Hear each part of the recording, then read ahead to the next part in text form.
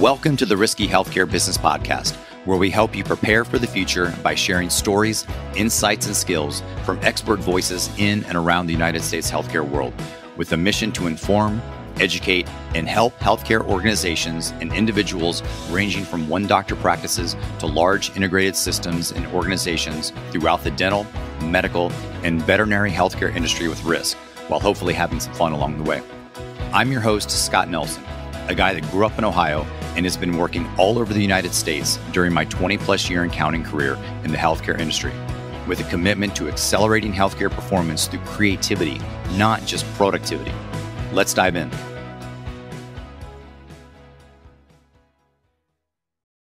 In healthcare, terms like resilient, strong, capacity, contraction, and elasticity can be used in clinical or diagnostic settings. Those same words also translate into economics. Difficult economic conditions were concerns in healthcare in 2022 and have continued during 2023. Conditions created and influenced by things like inflation. Healthcare inflation and affordability hurts growth and can cause uncomfortable responses like layoffs or patients feeling less prepared to handle healthcare costs. Capital. Capital has become more expensive, which can present challenges for transformation like technology, and financial institutions place constraints on investments and capital availability. Labor. Labor shortages are more than an economic risk. Labor shortages such as nursing can create clinical risk. And supply. Similar to labor, supply shortages are more than an economic risk. And not just PPE, drugs, syringes, or contrast media. Hospital and service closures are decreasing the availability of services. Each of those considered individually or collectively impact a healthcare business's performance and ability to absorb an unplanned shock event. There are examples across the country where labor and supply expenses are growing while revenues and margins decline. In the past, healthcare was thought to be a recession-proof industry, but what we're learning is that healthcare needs more than a recession-ready strategy.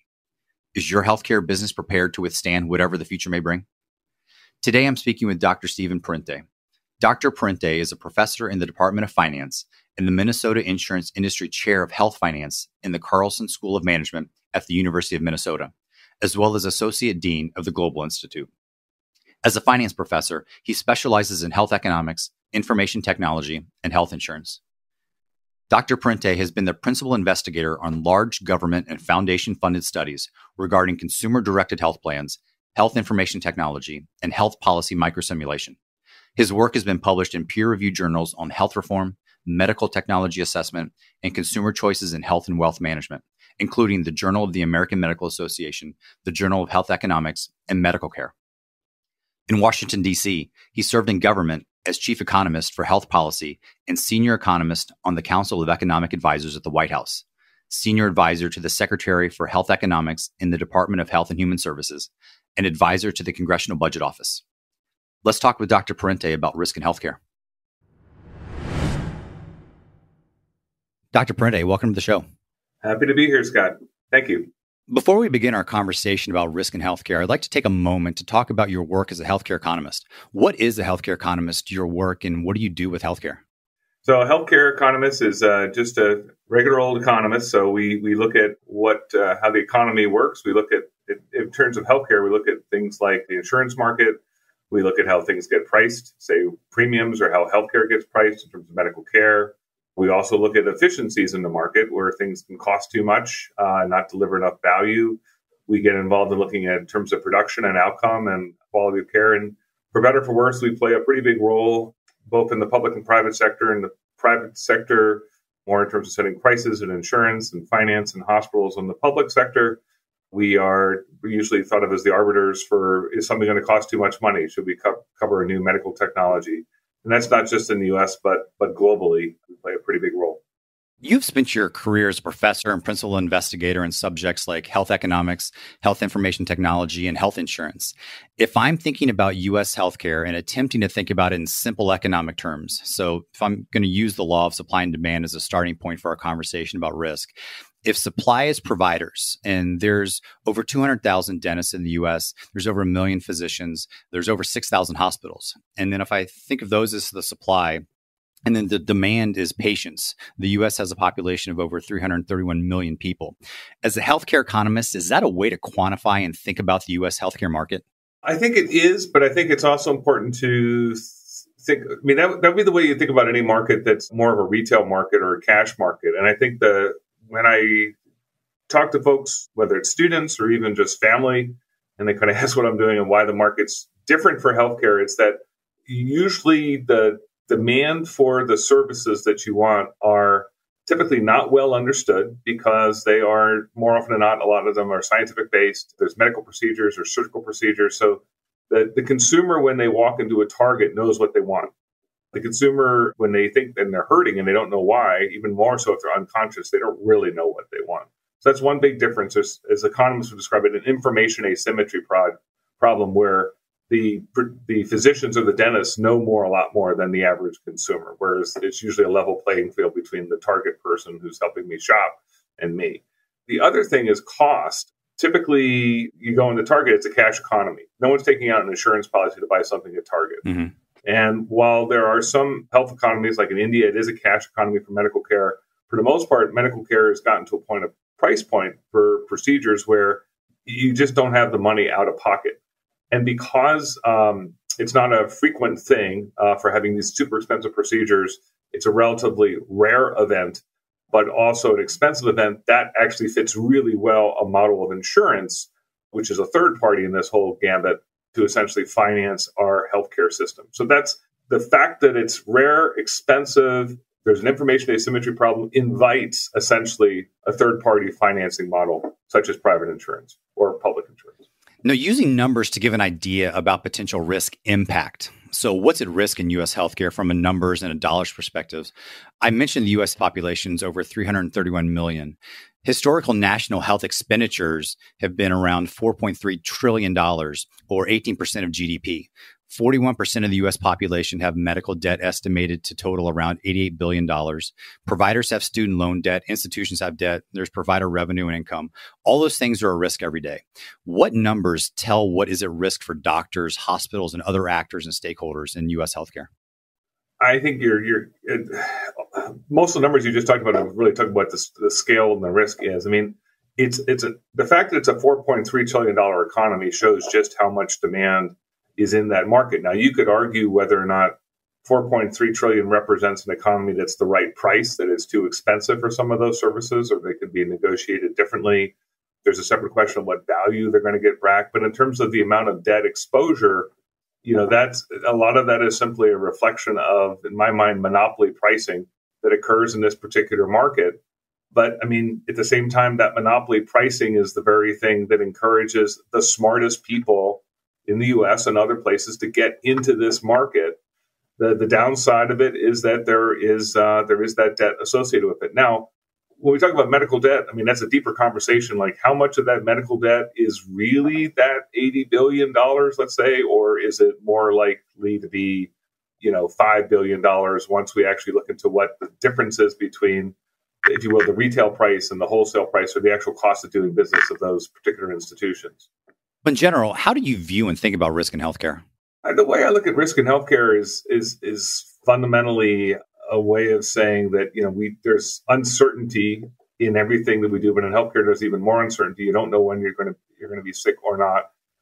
And when I look at risk from an economist standpoint, part of it I can't go very far without thinking about risk aversion, meaning that different people have different risk tolerances, and honestly, that'll be dependent on the state of their life that they're in.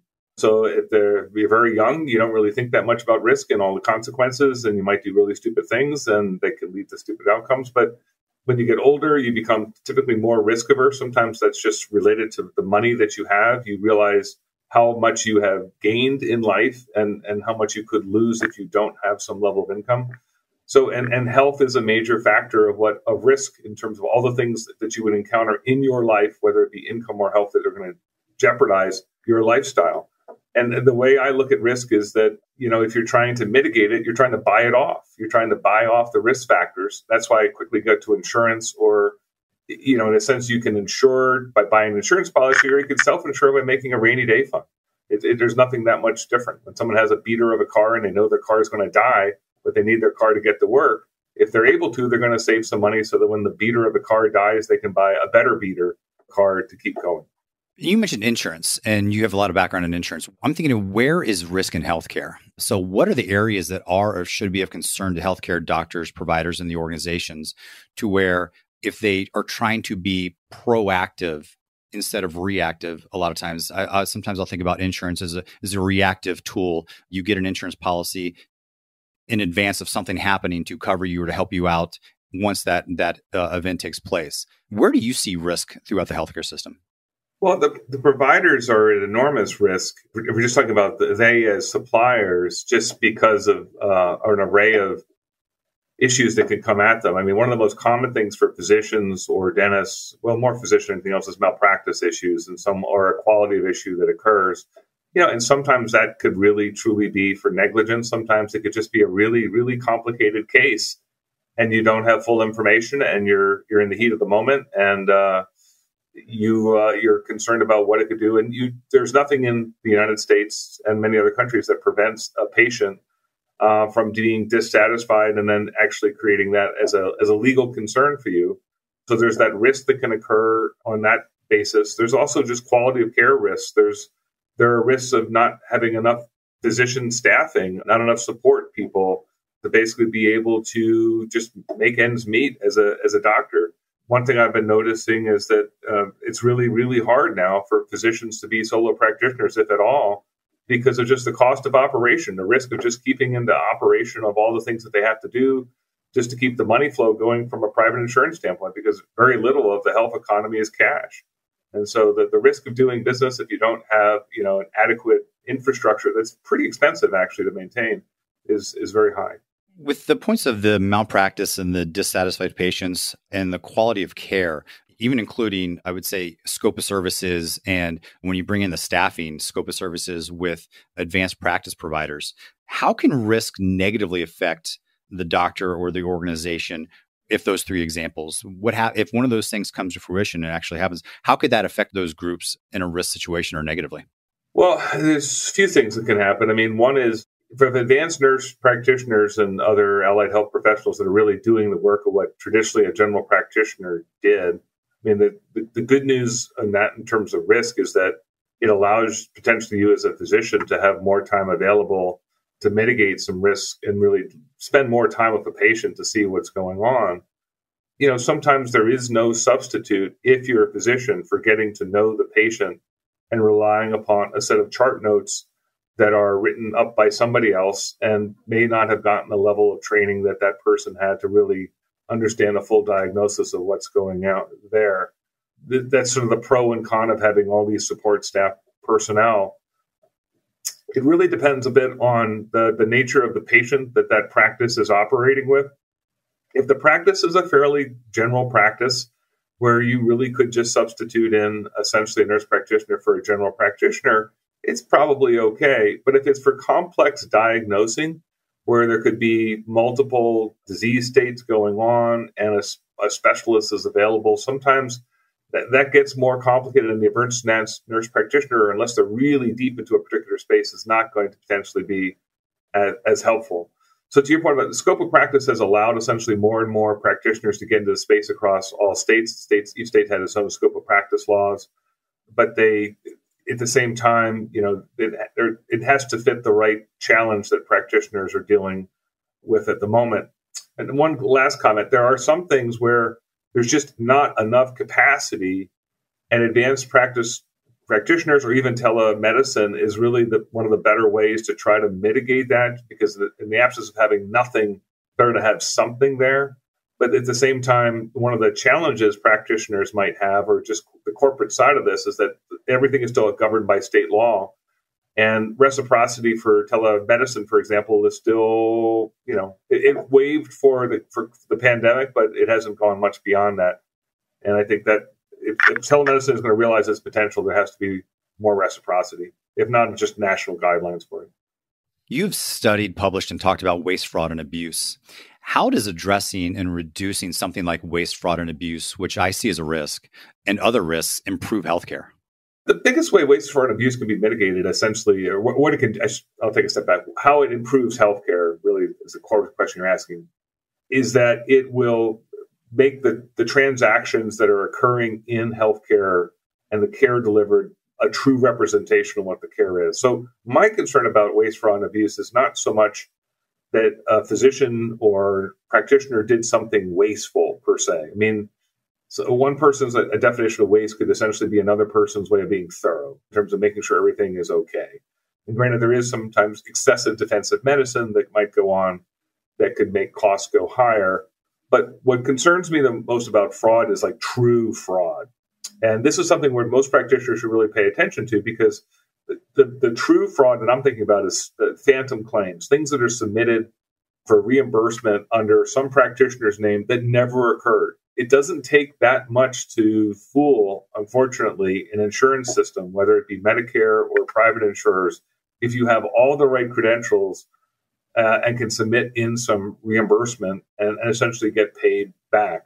The people who do this are fairly clever about how they're doing it. They they operate on the principles of not being too greedy, not putting in like a 5 fake cabbage procedures and knowing that that's going to root them out. It's going to be the type of stuff you see in credit card fraud, where just a little bit of siphoning off in different places will get that to happen.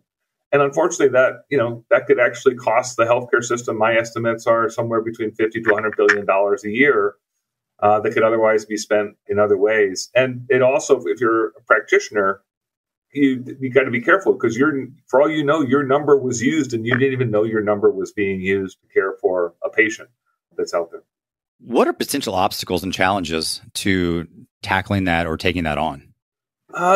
Some of the biggest obstacles, honestly, is really infrastructure to share information, to find better analytics, to see what's going on. So one thing that I've written a lot about on this topic is really drawing analogies for success from the financial services industry when they, particularly looking at credit card frauds in the early 80s and early 90s, decided to work collaboratively in the financial services industry to really stamp out fraud on a pretty big scale. And this is before the era of AI and big data computing to do this. But was the banks agreed to pool their data in real time to see transactions that are actually going on, so that they can identify systematically fraud occurring on multiple different cards or platforms that were going on.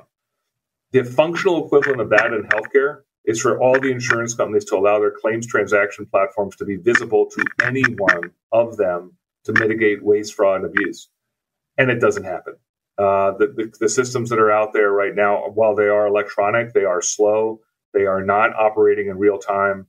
There's a question of, is that even possible? Is healthcare too complicated? Of course it's possible. There are more credit card transactions to go through than claims data in any given year period.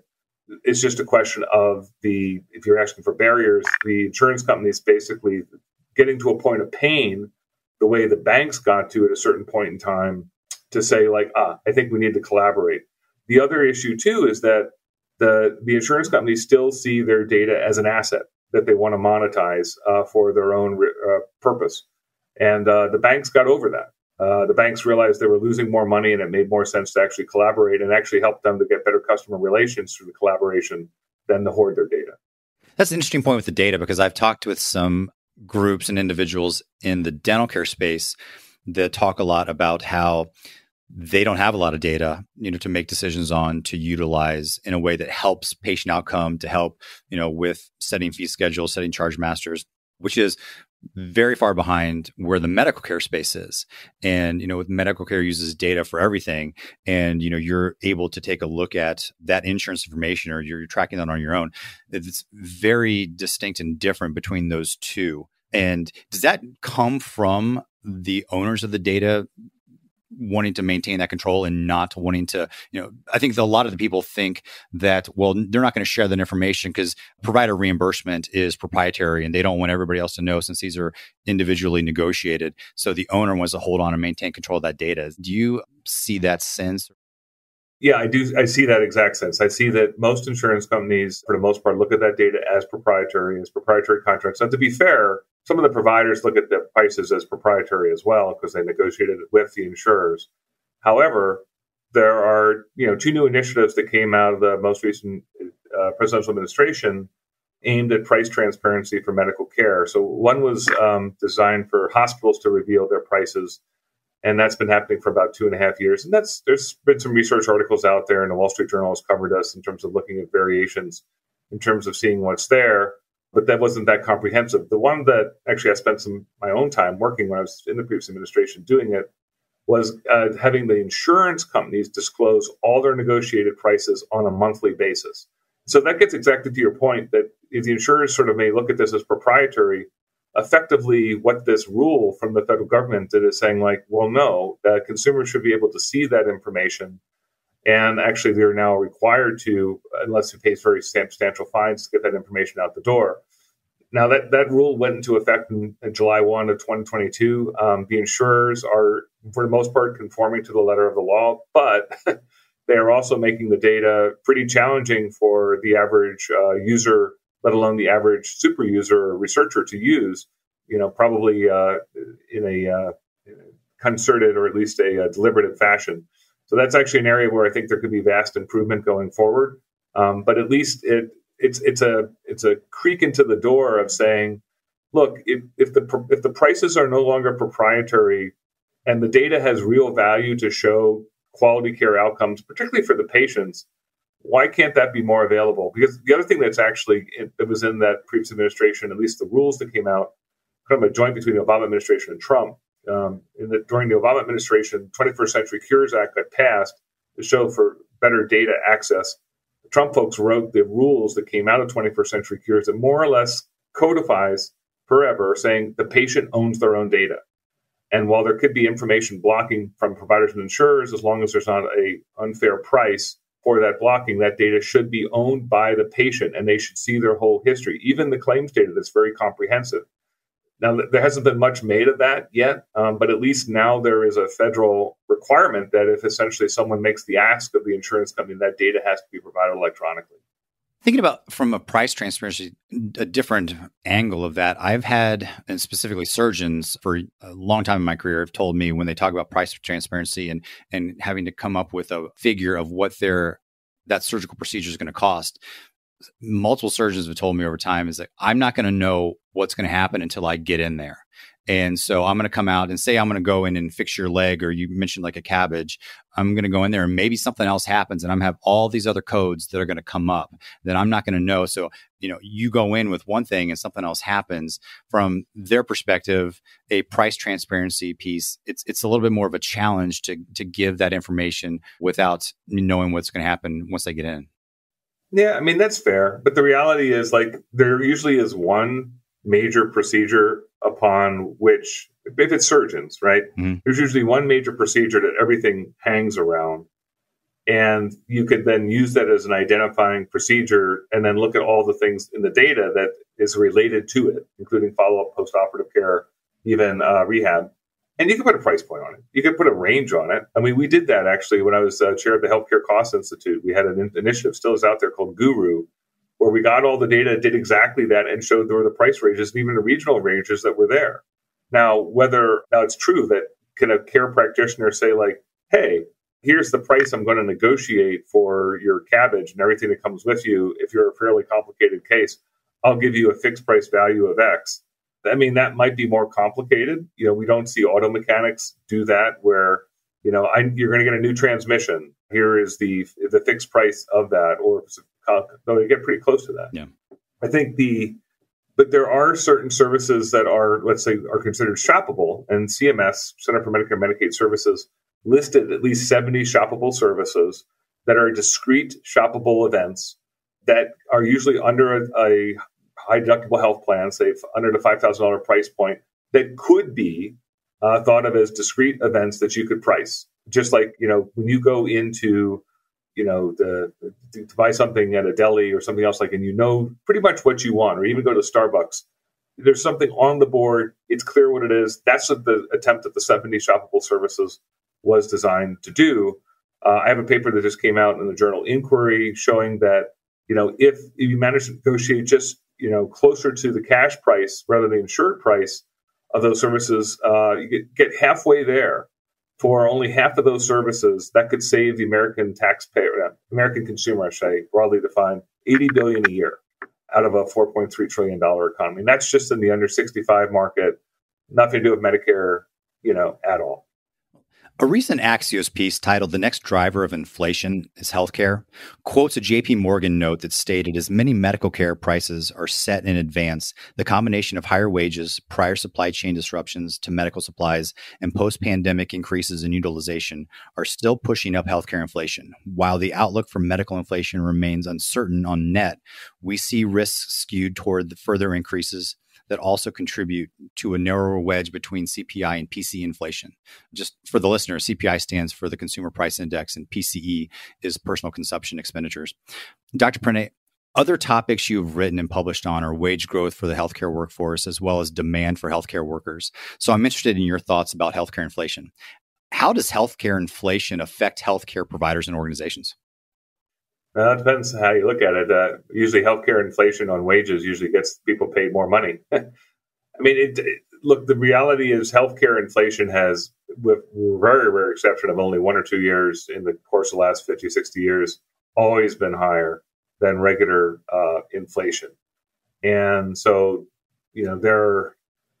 a part of it is simply the fact that new medical technologies come out.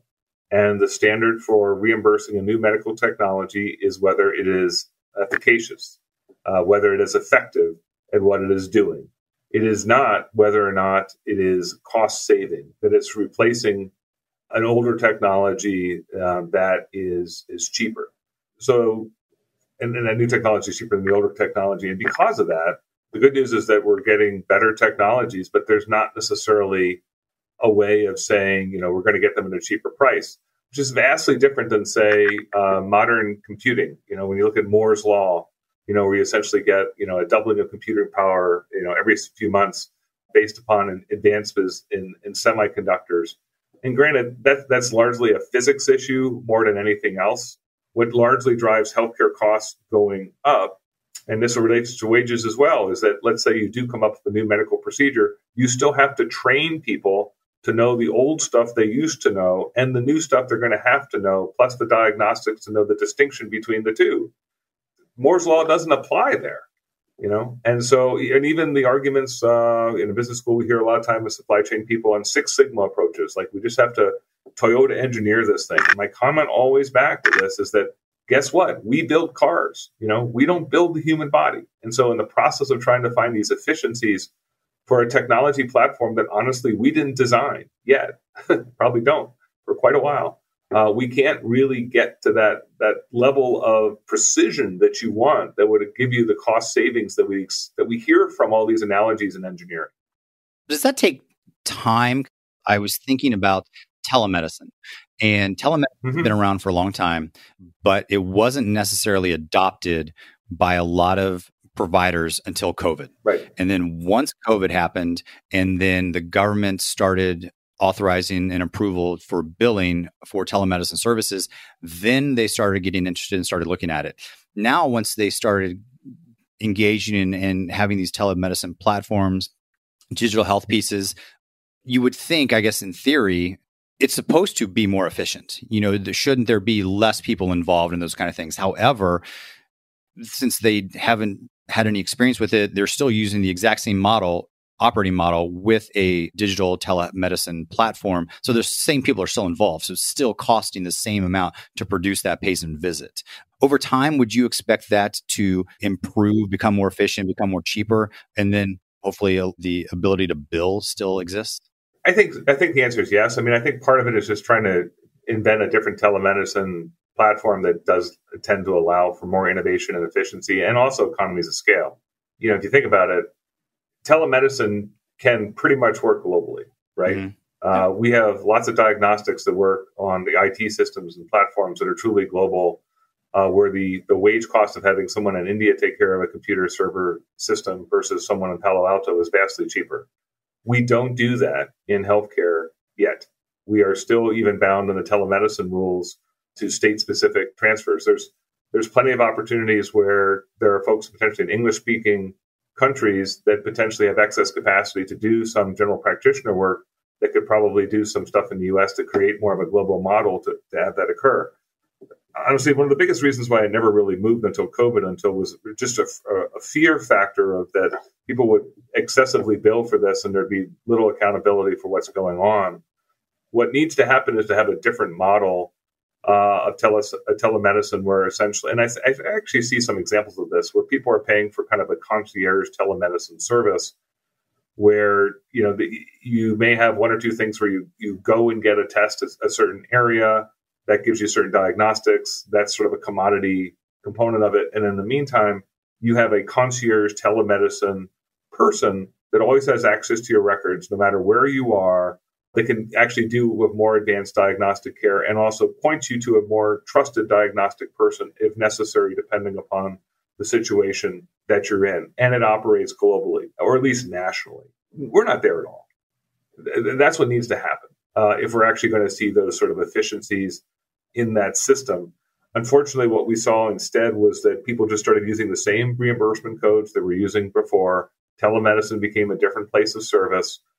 And it helped. It kept the lights on for COVID in terms of getting people the revenues to keep their operations in place. But in terms of the transformative change, there's no reason why a nonprofit hospital wants to basically, suddenly take all their physicians and say, like, no, you guys all go work for a private telemedicine company that's based out of, Indiana that has a nationwide population.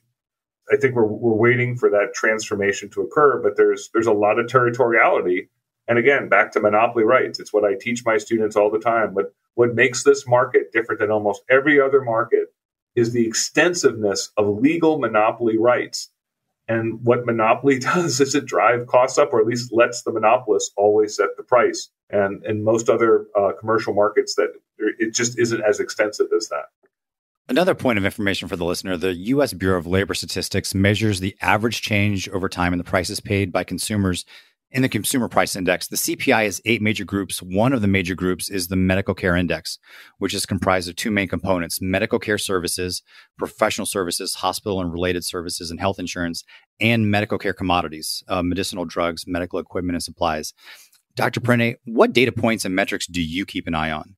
What data points are important or would be beneficial for a doctor or a hospital or a healthcare organization to monitor?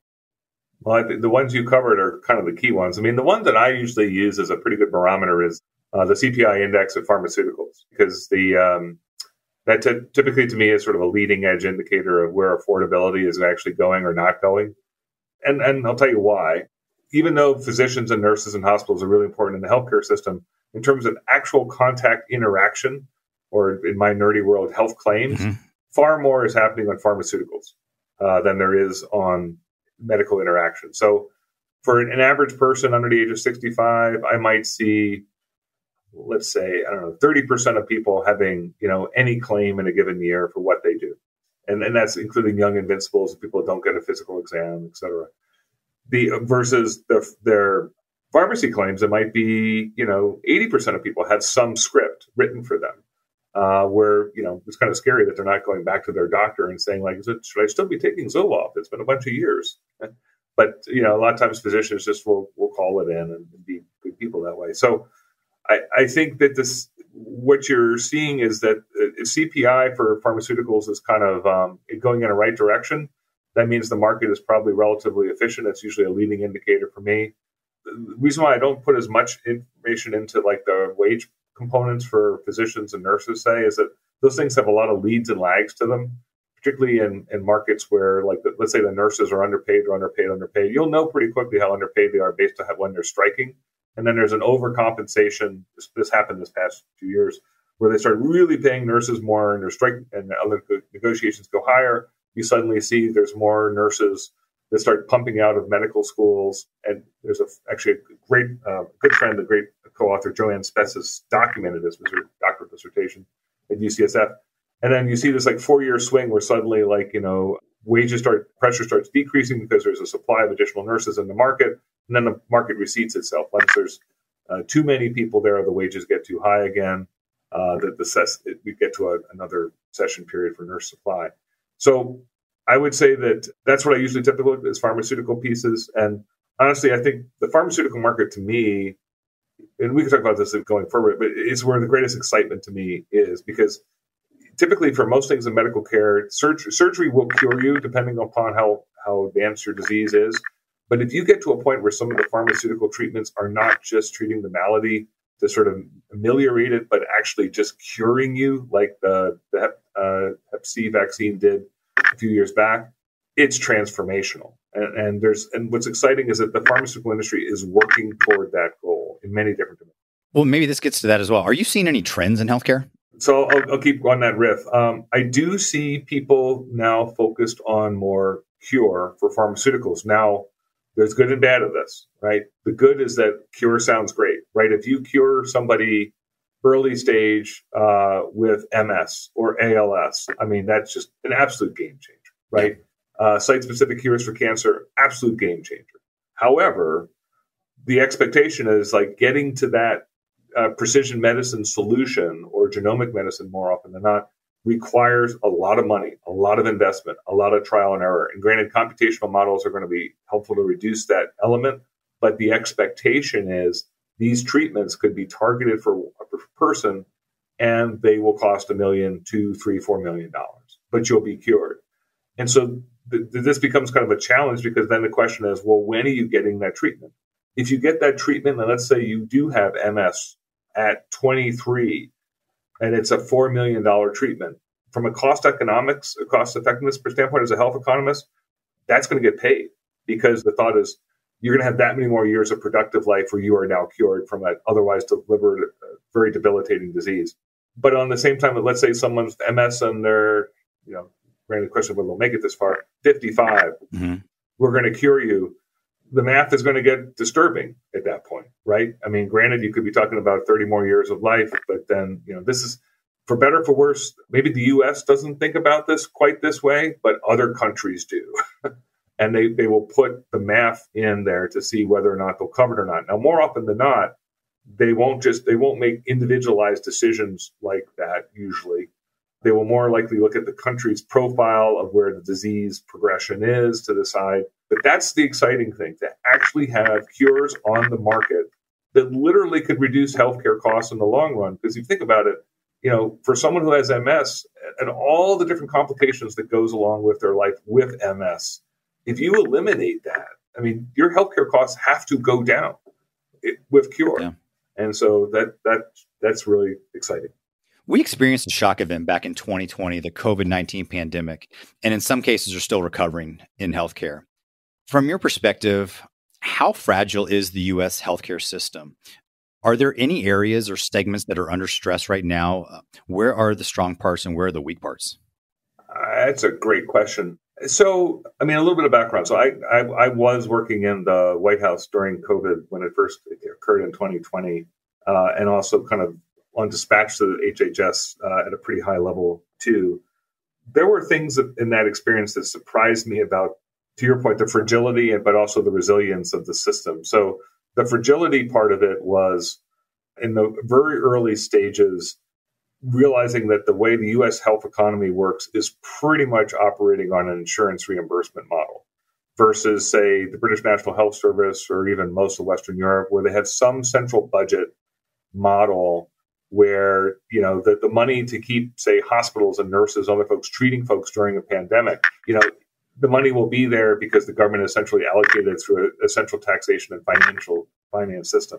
And even Medicare, which people generally think of as the U.S.'s version of having a national health insurance system, really doesn't work the way, say, the NHS does. In other words, if the billings aren't there, Medicare is not going to provide the assistance necessary to keep things going. So what I saw actually in data that I had access to at the time in the White House was that the healthcare economy and all its practitioners was literally collapsing. Like, remember, we were getting calls in end of March, early April saying, we, Hospital X in Nashville, have 6 days of cash on hand, and then we have to let people go. We can't. We have no reimbursements because basically most hospitals operate on elective procedures and surgical services. So that was the downside, the fragility side of it. The upside of it was that one thing we did in the White House was that we worked with a private insurance firm that had a bank. Once Congress allocated the CARES Act money, the first round of money for relief for COVID, that we could actually move the money and repopulate or get money to most hospitals and most physicians, up to 300,000 of them, basically an overnight transfer of $30 billion. We did that by April 9th, which no one had ever attempted it before. It was the first time. If you think of it this way, the U.S. became a national healthcare system in one day using private insurance structure and a bank account from the Fed. So that showed resilience in an interesting fashion. The flip side of that, though, was that when we tried to do it through the Medicare program, and no joke, the Medicare folks, at least one of the carriers, said, like, we'll study that. We'll get back to you in 6 weeks. I think we can implement it in about 2 months. We're like, you're in the same pandemic with us, right? I mean, you're not watching something on the History Channel. We're in a different parallel place here. So that was disturbing. So it was good to see a private sector response when necessary, but it was. To be honest, our first go-to was Medicare until it was probably the most depressing response I think I've ever heard in my professional life. So that speaks to the fragility. I think, once the money was back into the system somewhat, things worked fairly well. Another issue of the fragility of the system is just the data systems. We spent all these money on all this electronic medical record systems, and yet our tracking of this was really not that great. And even some of the better tracking we had was actually through the claims data systems. We got a feed of for free. It was a nice volunteer effort from one firm in Nashville that gave us essentially 80% of all the claims transactions going on in the country. We could literally track COVID moving, even retrospectively as early as January and February, certain pop-ups of it, 2020. And that was enormously helpful. But at the same time, CDC and the other agencies had no bearing on it. Even to this day, we keep on saying, like, you could put this into place, and yet they're operating on parameters that are like, mid 20th century in contact tracing. When there just needs to be a better structure for that. Relying on your Apple phone to say, like, yeah, I think I got near this other Apple phone it's helpful for contagion, but it's not necessarily helpful for actually identifying the next stage, which is like, do you actually have symptoms or not in terms of what you're doing? So those are the things that could make that system so much better. But at the same time, I fear that there's just such a culture now that says that anything that's privately based and privately financed is bad, and everything that public health does must be nonprofit or else it's not pure. And the reality is, the computers that the pure public health people have are actually made by privately capitalized firms.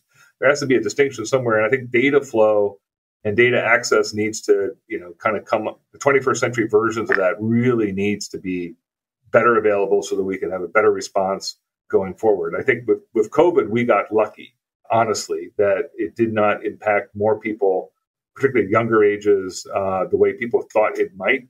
That was a warning shot to all of us to kind of get our data system together. But to this day, there's still too much proprietary control of information systems. And the last point of that is, like, almost every major hospital chain and insurer these days, or at least a MCO, managed care organization, has access to Epic or buying Epic.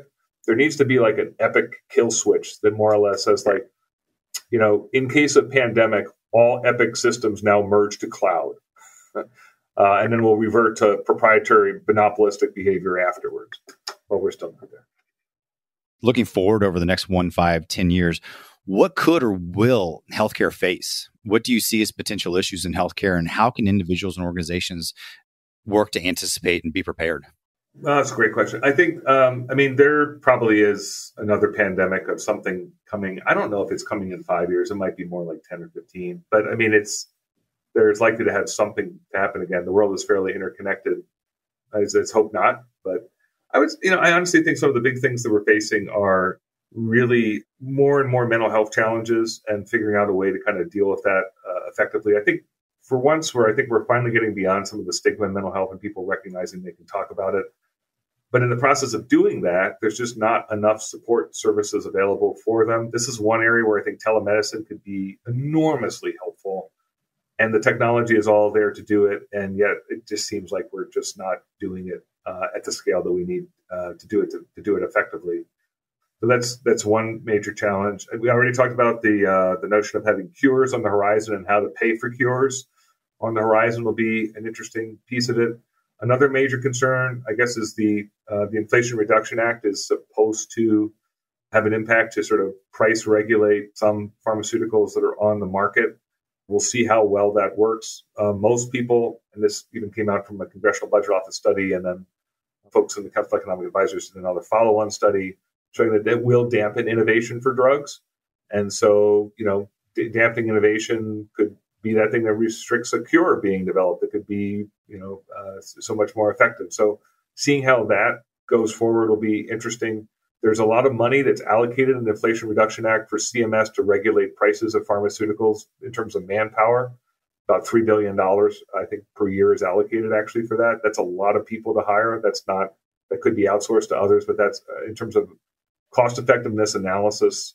I mean, that's pretty much the budget of the entire world health economics community outside the U.S. doing that sort of analysis, all for CMS. So seeing how that will unfold will be an interesting challenge. And then finally, one thing that'll be interesting to see is what happens with all the things with the Affordable Care Act that we don't talk about anymore. I think there's the two elements of it. One is Medicaid expansion. Congressional Budget Office just assumes Medicaid will expand eventually across the whole country. That's how they price things out. But whether that happens or not, we will see. The election will be interesting. Some of the candidates, even on the GOP side, might have proposals that propose using the money differently that gives comprehensive coverage to all states, for example. And then the other thing is on the insurance side, short-term limited duration plans. The administration is basically proposing to do away with them, even though it might be coverage for 364 days over a course of 3 years. Premiums are a lot cheaper for those. They're pretty affordable outside the market. It would. I hope those get a chance to survive because they have actually filled a pretty specific niche that I think is still valuable. Well, and finally, from your perspective, are there things doctors and healthcare organizations can do to improve their position? If I'm a doctor or a healthcare organization, what would you recommend to me to improve or strengthen my position against economic forces? You and I have actually talked before about cash reserves, buffers. You had mentioned a rainy day fund, and you had also talked about cash on hand. I know from experience, a lot of hospitals and large organizations monitor the day's cash on hand. Putting in a different perspective, the rainy day fund might help the 1 to 2 doctor practice that do not look at days cash on hand, but that puts it in a different scale and a different perspective for them to think of the rainy day fund. What are some things that you would recommend to folks to do to help against economic forces that may be coming against them? Besides the rainy day fund, I think part of it's also a question of like, what kind of practice do you want to be in as you're out there? I mean, the one way that if you can't afford a rainy day fund with 1 or 2 practitioners, maybe you really should think hard about joining a group practice or having others like-minded with you build your own so that you build your own professional resistance and autonomy. Yeah, in the Twin Cities, I mean, we have tremendous consolidation of medical group practices compared to where I grew up on the East Coast of the U.S., where much smaller group practices. And so there's very few, depending on the specialty, very few independent social practitioners left, say, in the upper Midwest. But I do think that there's no reason why people can't think about how they want to consolidate their resources. The other thing, too, is that look at what your electronic medical record system is. Try to get one that's lean and efficient. I think having one on a cloud is better than most. I know it's kind of a nerdy thing to think about, but I mean, that could potentially give you your best value back to talking to your patients about what to do. And then the last thing, this might be kind of interesting. If price transparency works, a practitioner should sort of look at those 70 shoppable services, and there's another 300 shoppable services, and just sort of say, like, particularly if, financials, like, hey, what services could I actually just put online? What services could I just sell separately? There's so many more people now that have health savings accounts or are willing to pay cash for some of those services. That could be another way to deal with the rainy day fund aspect of it, which is, and particularly if some of those things are related to telepsychiatry, telemedicine too, that could be another avenue for folks to be in that market. When I thought of the entrepreneurs that would use that price transparency data, my thought was they're going to build like an Expedia for healthcare. But the only way that works is that the vendors, in the case of Expedia, it's like hotels and rental car companies saying, yeah, I agree to that price. Here we go. It requires the providers to say, oh, that's the median or average price in my market. That's not such a bad price for those 70 services. I think I'll take that. Oh, wait, they want to give me a calendar booking service and they're going to give me a Visa transaction and I'm going to get paid now and I'm not going to have to run this through insurance. I think I might like that. That would be my advice. Basically have some of the providers think about how they could take money in a decent enough way online that enables their patients. And the last thing is, if a patient asks you for their claims history or wants to have you authorize it, what's the harm in letting them see it? More often than not, they want to be part of the care process, and you should look at them as a partner, not a risk. Ultimately, the physician has the authority, and I understand with mental health you can't disclose everything, but I mean that also can be a way to make patients partners in care to mitigate risk. Because if a patient understands the full profile of what's going on and the challenges, they're that much more likely to sue if there's a concern about malpractice or quality downstream. That's a great point to conclude our conversation. Dr. Parente, I very much appreciate your time and your sharing your thoughts today. Thank you very much. Thank you, Scott. Great to be here. Thank you for listening to the Risky Healthcare Business Podcast. You can listen to all episodes from the Resource Center page of the SpringParker website, springparker.com, or click the listen link in the show notes to listen and subscribe for free on your platform of choice. And remember, accelerating healthcare performance is achieved through creativity, not just productivity.